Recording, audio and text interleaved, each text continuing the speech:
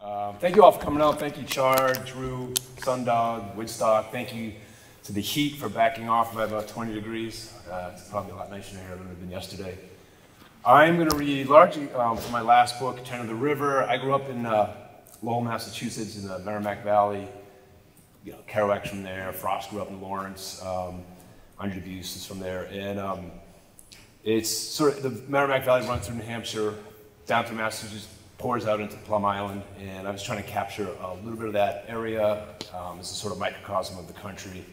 And the first poem I'm going to read from is sort of an associative poem that I like to kick off with. I was reading a Kabayak Par poem years ago, and this kind of poem just poured out of me. It's called Autobiography.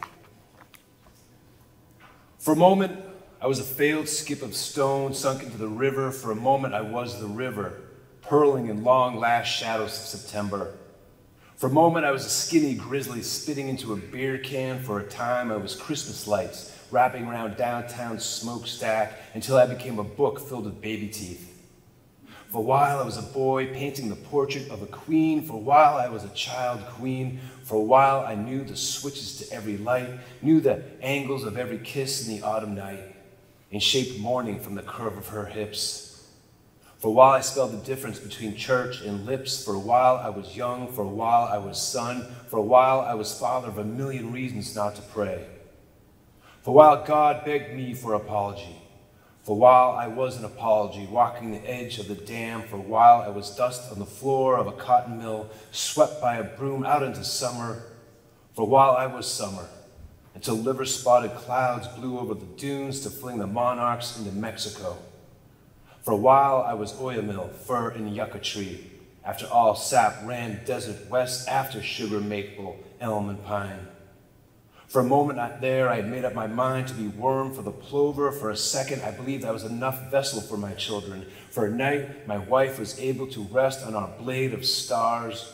For one moon, the sea could trade us. For the sun, for one dawn, we filched the horizon.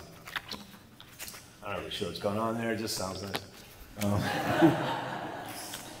So the poem really, the book kicks off with this, it's a whole story of the river, and this poet the artist sort of works his way through this town. In the beginning of the book, he starts with asking the river for inspiration. It goes back to the river of his youth, in this case, the Merrimack River, which means strong place in the Abenaki language, or gathering place sometimes. And asks for inspiration. Later on in the book, the river says no in several different voices, because the river's already given us enough. But this is the invocation at the Merrimack. I guess Ikwe is a Pennacook bride or queen. That's one word to know. Invocation at the Merrimack. And now I take a tongue into your mud, into your syringe and soda bottle banks, to beg your braided silk, your Pennacook Ikwe, your sliding tar of snake, your mouth of stones, your clavicle of royal and moan. Your lover ghost thrown from Pawtucket Falls, your whitewater of bread and roses, your creak of locks and lifts, your leap from burning windows. Your fished out crib of salmon and shiv, of shell casings and shad, alewife and boosted tires. Your cradle, a flywheel, a factory, your mill girl offering, your doffers, your biddies, your boom and your busted. Penitent palmed, I stand in this, your sun tussling dawn to call a song. My river, roll your blue-black hips under the oxidized iron of cantilever and cable. Deluge and slip bridge ribs and sing between the red brick and brackish heft of textile mills turned art galleries with crack alleys. You bender of flashboard pins, come, sing to me, sluice me, double back and seduce me to your flood, tender me down your Irish blood canals, your Greek restaurant ghettos, fluorescent Cambodian groceries, chunk-keeled Brazilian bakeries. Your cobblestones exposed to sell some roomy history. Bones old and broken of flesh and sack and ash I call a song. You ferried me home. Now drink and spit me out where City Hall has crouched inside downtown's diverticula. Down to the fountain at JFK Plaza, where my brother was suckered by a kid I wouldn't hit back. And there, just one of 10 police stations, Polden Library, and across Arcand Ave, Lowell High, its field house named after our grandfather. The calmed Masonic temple, the bring your own wine Viet Thai, and bars and bars and bars. one for every St. Anne's, Immaculate, and St. Patrick's. In your hydraulic drop, prayers are tossed like toast of tilted pints. There, here my palms unfold. Give willow to me against my flooded nights, against my broken rights. So you flow down and roll stones, old river, and moor me here for what I am and not. Wake my song and pluck me to your pulse. I'll stay down in your valley, drink your ink of water, and dream myself back into you. Make me small again. Roll me in your lap, your mud, your moonlit blood. Suffocated by the greasy vents of a train car diner, I beg your lip of water to whisper. So about 12, maybe 13 years ago, I don't know if you guys remember this movie, The Fighter, that came out with Mark Wahlberg and Christian Bale. Christian Bale won an Oscar for playing this crackhead named Dickie, who was brothers to Mickey Ward, who was this really great professional lightweight fighter, welterweight fighter. And the town, they filmed the movie in our town because he was from our town. It was great, and Hollywood came for us and for Hero, and everyone loved it. And then one of my friends who I played football with back in high school, he was a cop in town. He got to play his father, who was a cop 25 years before, and was responsible for one of the guys who broke Mickey Ward's, the boxer's hand when he got into a fight with him. So, and then, but one night, this guy I grew up with, he struggled, as a police officers often do, with addiction issues, and he ran into somebody one night coming home from a bar and killed that person. And I wrote this poem, not so he wouldn't, not to excuse him for what he did, but not to be the only story that makes his life. That is not the only thing he was. And that none of us should be defined by our worst or saddest moments. And so I don't name him in this poem. I do name the person killed because that person needed a reckoning. But this poem is called Real Life. In The Fighter, Wahlberg plays a welterweight from Lowell named Mickey Ward. And Mickey, one night, sticking up for his crackhead half-brother Dickie, played by Christian Bale, gets his right hand busted by the cops, just like in real life. In the film, one of the cops is played by the real-life son of one of the cops, and he was, for his time, a cop in Lowell. I played football with him in high school. I can still see him all alone in the end zone after our tunnel vision QB threw it to me again on a tight end drag for a short yard gain. It's great to see him play his dad, though I heard there were issues between them. And then to see him grin into the camera during those closing credit shots of the town and people. Hollywood had come to us to find a hero. And though I never met Mickey, I saw him once at the gym. A few years later, well after the cameras tied it out of town, after Bale had made his Oscar speech, Dickie got popped again for stealing and dealing, and the cop I played ball with drove home one night so ripped he never saw the SUV as he veered across Route 110 in Methuen. A man named Bryant Paula died instantly. The cop, the boy I knew, was arrested. He wept in court, asked to be punished, and went to jail. And none of this has anything to do with the movies, except that maybe everything has to do with the movies. As we run alone into an October end zone, arms flailing, hoping someone will see that we are more than our falling action, more than this soft light flickering against the dark. So a number of these poems are about lost boys lost along the way in my town and the area that I grew up in. And this one's a little hard to explain with this poem. I was playing this game, Dungeons & Dragons, some of you might know, with my son. And there's a thing in Dungeons & Dragons, you roll a 20-sided die to see if you survive like dragon fire or like spells and things like that. And that dice roll can be adjusted depending if you have magic armor, or if you have cursed armor, or magic sword and stuff. So that was in my head, and I had read this Robin Costick poem called Math about the chances of black boys surviving past the age of 18, and that put this poem in my head. Because I think about my son and who he was and wanted to be, and sons and all the boys. So I wrote this poem called Saving Throw, and that's what it's called, this thing in Dungeons & Dragons. Anyway, Saving Throw. Take a boy, my boy. Understand mortality rates have been falling for decades. Understand there is no safer time to be alive, to be a boy, white boy, blue-eyed son. But understand there are three kinds of lies. Understand the anecdotal to be gospel. Take a boy and assign a number to his flesh. Assume the number is his chance of being taken, world murdered before he reaches manhood. Assume that number is 18. Assume his dad has a 20-sided die. To live, roll an 18 or higher. Assume the wicked of this exercise. Now roll. Now adjust the roll for the variables. Add for American, not black, for American, not brown. Add for not the city I grew up in and its downtown, its buses, its old alleys behind liquor stores. Subtract for his art. Subtract for his tender heart. Subtract for velvety, heavy, velvet, hot, velvet, breathless sadness, for why he feels so sad sometimes. Divide for sex as gender, for who he is told he is by who he is supposed to love, who he might want to love. Divide him by love. Subtract for our anger, our MAGA, our gaslit nostalgia, for what it might mean to be a man in a world frothing toward war. Add for how rich, subtract for how poor. Multiply by privilege, square by systemics, fraction for fentanyl, COVID, for the PM 2.5 pushed into his lungs. Add for no belt, no switch, no father's fist. Add for no pistol in the house. Subtract for lockdown drills, for AR-15s, bump stocks, Columbine copycats. Divide by the NRA, Big Pharma, bought lots at Yale and Harvard. Take away for the hate you give, the villainy you teach. Subtract for the anger of angry lost white boys. Subtract for the cruel white boys. Add for saintly boys in makeshift cathedrals. Add for my thick back, my tears, my laugh. Subtract for my bark. Add for Isaac. Subtract for Ishmael. Add for the strength of women, for his mother's love that might be enough all on its own. Take a boy, take all the boys, roll their bones. All right, that was good.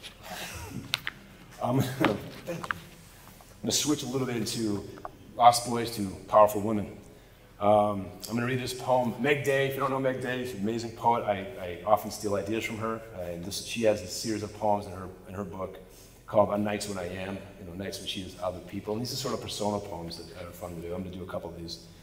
But this is a poem. My dad was sick for a long time. And I wrote a lot about that, but sometimes you forget the person taking care of the person being sick, the person who can't go home, who can't leave, like, I could leave. So this is me imagining what my mother was like, what it was like for her being with him at night and stuff. And it's called On Nights When I Am My Mother. On nights when I am my mother, I have still not drifted to the center of our California king as I lie awake, wondering if that bellowing belly, those deep brown eyes, that smile on the devil, my husband, who died 10 years ago, after his 7 years slow withering, whether he loved me or just the presence of me. The role of me going to Marshall's to close the kids for school, cutting the lawn or having it cut, meeting with teachers, filling the fridge, especially with ice cream, when he'd be home on Sundays, and I'd take the boys to Matthew's church as he lay in bed watching Bonanza reruns. I wondered, did I love him? And when I joked to my sons that my first sleepover away from home was my honeymoon, I laugh but suck back a breath and wonder if that is why I married him. On nights when I am my mother, I could still see him cigarette thin in the face of my football coach father in the soft lit and warm kitchen I grew up in, asking my father for my hand. My father has just said he's not impressed. And the man I will marry says he's not there to impress him. On nights when I am my mother, I hope the boys will bring the kids by, that my oldest will not be so short with me in the same way that the man I married was. On nights when I am my mother, I am sorry that I am a fool to my son who does not know what it feels like to every day debride a wound that will not heal and a sucking, sunken stomach. On nights when I am my mother, I wonder if I should have made them help me change their father's dressings, clean the blood, pus, shit, and piss from the sheets. No, I do not want to take that much of their father away from them. No, I'm not a fool. They're becoming better fathers than he was, perhaps, but on nights when I am my mother, I don't like the way they bark sometimes at their wives. On nights when I am my mother, the broken flesh that is still my husband asks me for more pain medication, and I say yes, and he asks for more, and I give him more. So a little extra oxy drips through his J tube. On those nights, I remember the way we looked at each other, that day we went to the pain management doctor who told him, "I don't even know how you were alive." And for the first time, he wept for the long days of hurt still to come. So when the man I married looks at me, says a little more, I love him, and so I do. And when again, paramedics show up to revive him, when our boys arrive, terrified to hold his withered hands, when they leave because they have the luxury to leave, when we are alone again in his sleepless, moaning nights, and he says more without saying more, I know that he is my husband, that he loves me, knows me enough to know that I am always more. All right. I'm going to read this poem, two more poems. In this poem, I'm going to read it because it's related to our friend Chard. It's a distant relative of Hannah Dustin. Hannah Dustin, if you don't know, in sort of Puritan colonial days, was kidnapped by some indigenous people, taken from her family. One of her children was killed, and in the middle of the night, she got up and massacred those who were keeping her captive.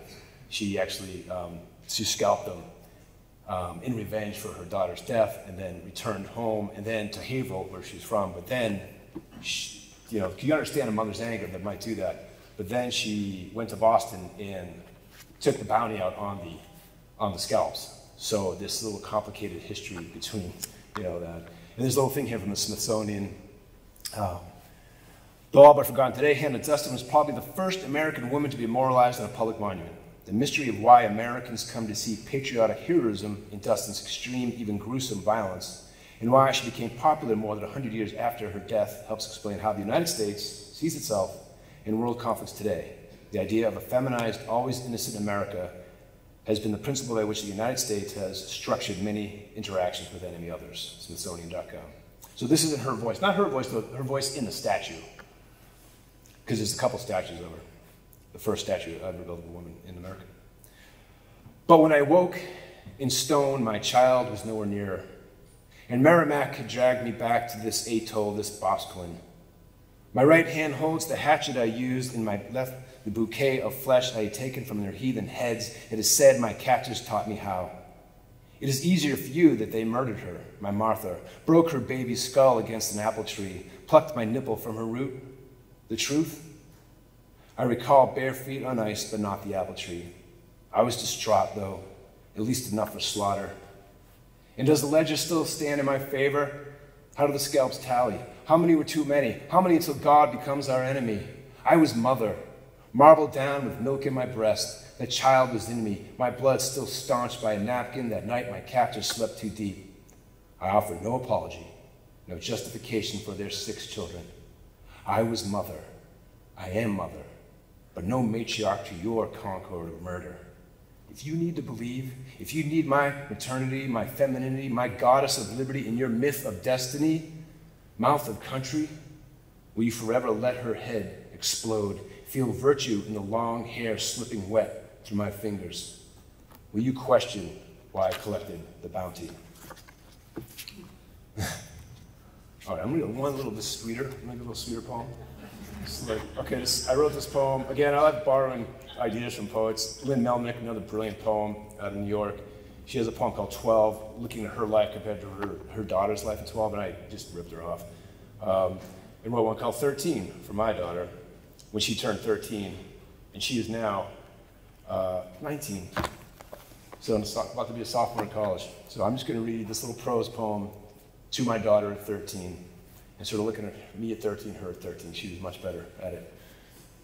To my daughter at 13, when I was your age, I loved a girl named Jen, and when she had Becky asked me to come over that blue October afternoon to the house where she was babysitting, and I slammed hard to the street, bombing down a hill on my skateboard, one kryptonic wheel catching a stone, my elbow all road rash and blood, and when later I sat next to Jen on the couch, I think she expected me to kiss her, but I wasn't sure and didn't know how to be sure, so I played Don't Break the Ice with the kid she was babysitting for. And wasn't I such a gentleman, a good boy, and so terrified of a girl? Delaney, your dolls, your Leias and Rays look dusty on your bedroom shelf. When I was your age, my G.I. Joes still posed, but I was scared to play with them in case Dad came home muttering, "He's weird," to Mom. So when I was your age, I made myself go outside and play football with my brother's friends. When I was your age, I stopped talking to Reggie about the X-Men on the bus, even though the fall of the mutants was upon us. When I was your age, I finally figured out how to punch a boy back hard enough he wouldn't ever hit me again before school on the blacktop as I leaned against the chain-link fence that covered our backs from the knuckles and grabs of older boys. You tell me the cool girls are mean. You say you don't bother with them, but have you ever been in love, brought to balefire in another's glance? When I was your age, the girl I loved dumped me the night a ball went through Buckner's legs and the Sox would lose a series and she kissed Dave. Is a broken heart still a hurt all over the skin?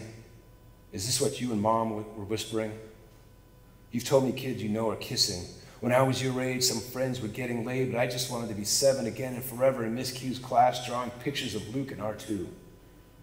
When I was your age, we started sneaking beers because we were supposed to start sneaking beers, but Delaney, be safe. Keep sitting on the den couch with us to argue and angle about what we should watch on a Friday night. Because when I was your age, Friday night was football games, showing off to the girls by getting bloody in games of smear the queer. Because when I was your age, gay was AIDS, and we were all too afraid to say anything but what we thought was the right thing. Ah, poor Reggie on the bus. When I was your age, the only good thing I ever did was stick up for him that one time, and Vula heard me and told him, and he said thank you. But mostly, when I was 13, I was a coward like the rest. While you stand outside your school to protest gun violence, while you draw pictures where every woman is the right kind of beautiful, while you get yourself up in the blue-black dawn for a world you know will come with claws, while you laugh with your brother, talk to your mother, while you lean into me and let me give you the hug I didn't even know I needed. Thank you.